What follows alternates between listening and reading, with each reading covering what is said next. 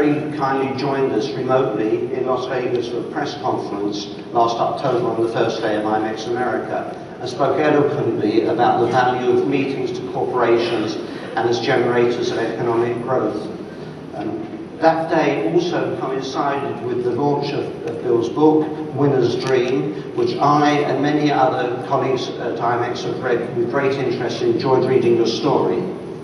One part of it that resonated very much with me was your passion for people and the development and nurturing of teams for growth, for success. It gives me great pleasure. Now please join me in welcoming to the stage Bill McDermott.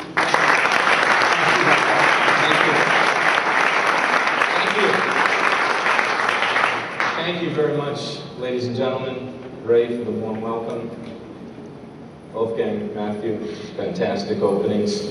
Also to Karina and the work that you've done putting together IMEX. It's a masterpiece. It's the benchmark. It's the role model for meetings worldwide. And isn't it great to have it in Frankfurt? Come on. Ich bin ein Heidelberger. I would also like to acknowledge a good friend of mine that's here today, a guy by the name of Kevin Olson, who runs a company by the name of One Smooth Stone. About 20 years ago, Kevin and I started out on this big meeting journey together.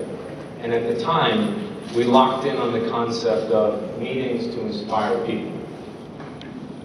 And I was running a business back then that was about a $700 million business and had a dream to make it a $4 billion business in less than 4 years. And we came to the idea that if you were going to inspire people, you had to bring them all together. And it was quite fascinating to see this process because a meeting like this did require an investment.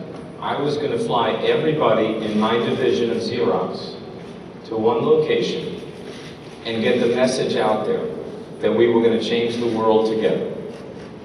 That documents had moved from boxes to services, and actually people would order things on demand.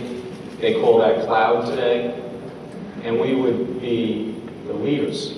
And we would go from 700 million to over 4 billion. I was in a boardroom and management said, Bill, this is a very big bet. This is a very big investment, and this is at the same time, of course, that the company was sending out the quarterly memo. You know what the quarterly memo is? Don't travel. Okay? Whatever you do, don't order any water. God forbid, you should be hydrated. How many people can we avoid hiring? How much cost can we cut? Let's have another meeting with the Excel spreadsheet and see how much more money we can cut out of the budget. And I was doubling the investment in big meetings and turning people on to literally take a business that was not growing and grow it by 50% on a year-over-year basis.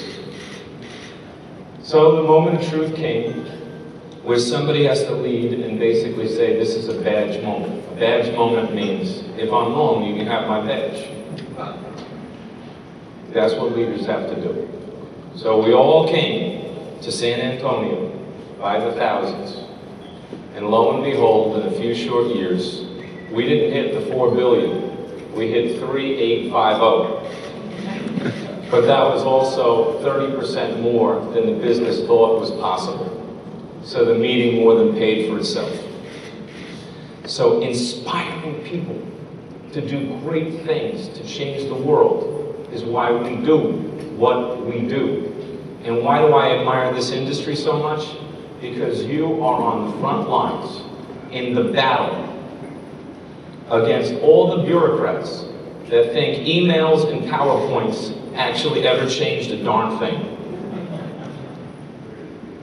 So let's inspire the world together.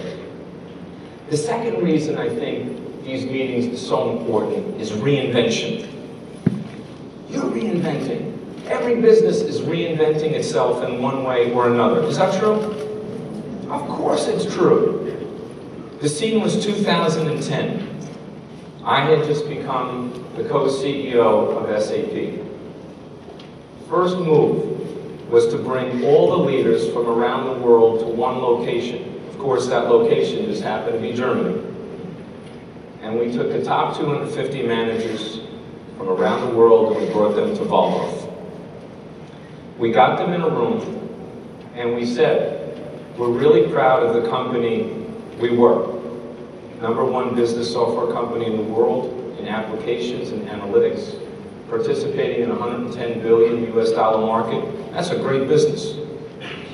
But here's where the world's going. The world's going to move very quickly to a new data model because data is doubling in the world every 18 months. So we think HANA will reinvent everything where you can put all the information in memory in one data platform for structured, unstructured, social information. And we can now run the world in real time. Why is that important? Because data is doubling in the world every 18 months. And the 20th century technology cannot keep up with the demands of 21st century challenges. The second thing, the consumer is totally in charge now. The explosion of mobile devices was quite clear. They were going to explode into 60 billion devices by 2020. And now all the information that an individual would access from your corporate system would start with the device. And therefore, the user experience had to be every bit as gorgeous on Monday morning in the office as it was on Saturday afternoon on their living room couch. So consumer-grade, beautiful user experiences became essential to connect with any device in any channel. And then there was the idea of the cloud. The cloud. How do we consume innovation faster without heavy hardware and services investments so small and mid-sized businesses and economies could prosper all over the world? This was going to be a major shift for our company. And then finally, we had this big idea around not just consumer networks like Facebook, which is an important thing, but business networks where you could manage labor, direct and indirect materials, or travel and expense, and do this between companies in a global economy to capitalize on this globalization and digitization. So we set out on a new journey. We were going to help the world run better and improve people's lives. What was the first lesson about meetings? Well, as the message was delivered and role modeled for each of the individuals in that room, I then said, okay, now managers, what I want you to do is take exactly what I said, go into all the buildings in Waldorf and speak to our colleagues in coffee corners and just tell the story. You tell that same story, how we're going to change the world around these new imperatives. Guess what happened? Take a guess. What?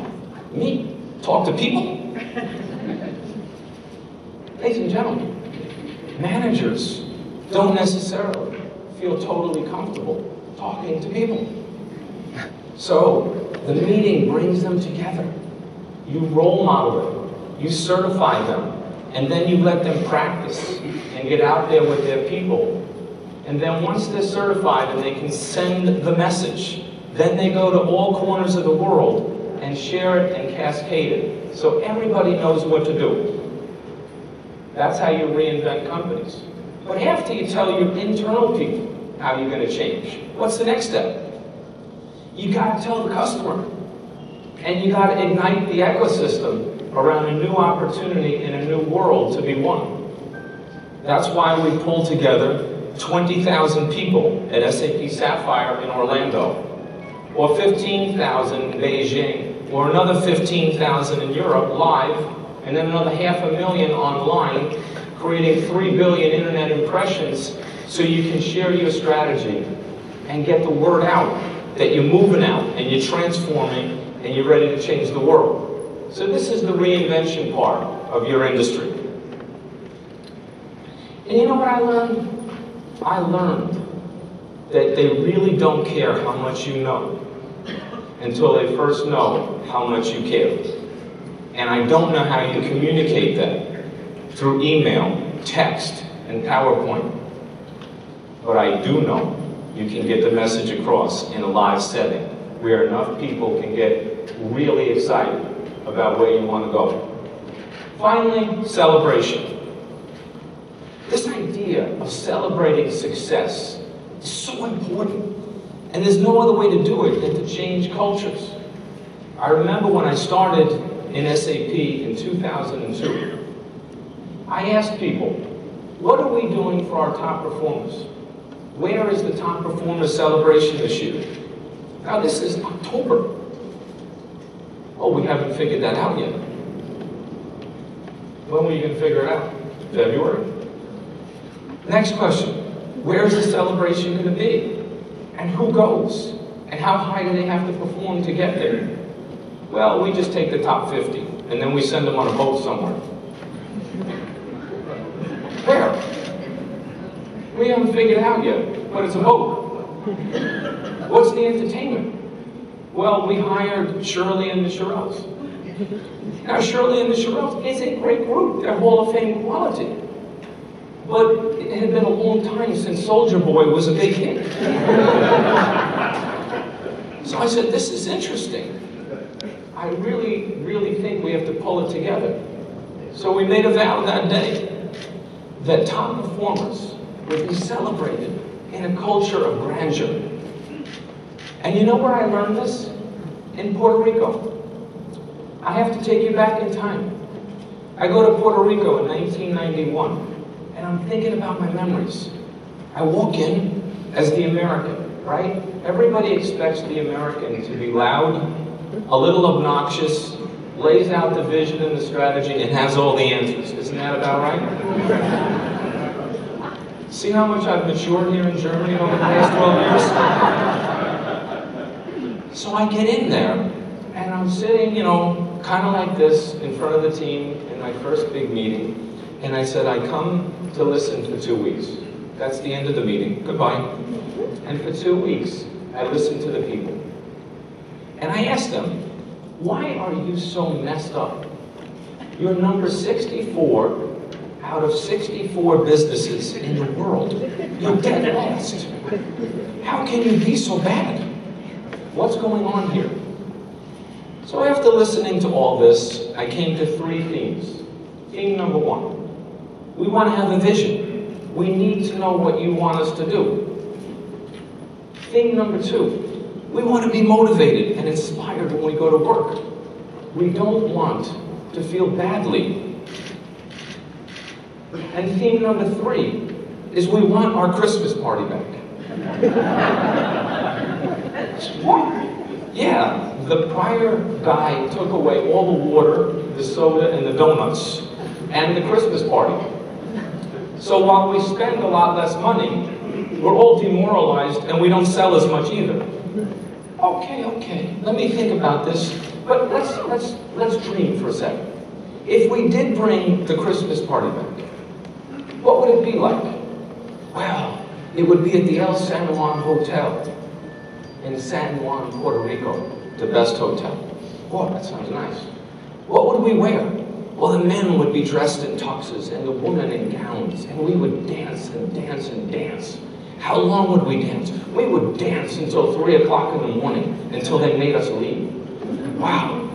And who would be performing for us? Whoa, we would want Gilbertito Santa Rosa, who was the #1 salsa singer in Puerto Rico, maybe even in all of Latin America. Wow, you would want Gilbertito himself. Okay, let me sleep on this. I come back to you tomorrow. I come back tomorrow. We get everybody in a room just like this. Ladies and gentlemen, this is the vision. We're going to focus on the customer. The water and the soda and the donuts are back in all the cabinets. And we settled this matter on the Christmas party. Now they're really listening. It seems better than being hydrated to go to the Christmas party. We booked the El San Juan Hotel. It's a black tie event. And Gilbertito Santa Rosa is the entertainer. Well, everybody rises. Yeah, puño. Everybody's happy. Push-ups on the ground, you know? And I said, you look very excited, and I am excited that you're excited, but there's only one catch. Yes? What is that, Senor? The catch is, we go from 64 to number 1, and we do it this year. Because there's nothing noble about dancing to Gilbertito Santa Rosa as the number 64, the number 32, the number 10, or the number 5. You've got to be the best in the world. And that's what we're going to do. Wow. The place went silent. All the oxygen came out of the room. Maybe this guy's not so much fun. To which I replied, relax. All I ask you to do is give me a little trust. I give you a little trust. Because trust is the ultimate human currency. Let's see how it goes. Let's give it a shot. If you're willing to try, the oxygen comes back in, people kind of rise a little. And that year, about mid-year, we're number 15. By October, we're number 10. By November, we're number 5. By December, we're number 1. Meetings matter.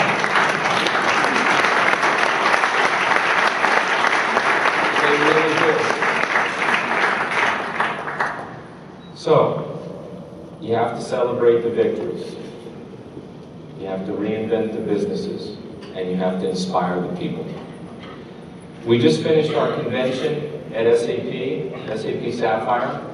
We had 20,000 people come. We had another 250,000 online. And I'm told that we had 1.5 billion impressions on the internet from this event. Why do I think it really matters? It's not just because we get the message out, we inspire customer, people, and ecosystem, and drive business. I'll tell you why it also matters. It matters because the ground transportation, the air transportation, the hotel staff, the food and entertainment staff, the public sector employees, the individuals cleaning the woman and the man's room, the people that count on the people that come to these major cities and put on major events to transform their businesses also matter. And I think that's why you matter, because you create a network effect in the world that is not just measured in numbers. It's measured in the lives that you touch. How many kids will get an education? How many ideas got exchanged? How many memories got made because of the events that IMEX is putting on? I tell you, ladies and gentlemen, you are truly changing the world. You should be so proud of yourself. It's such an honor for me, in some small way, to come here today and say thank you for your leadership. Thank you very, very much. Thank you.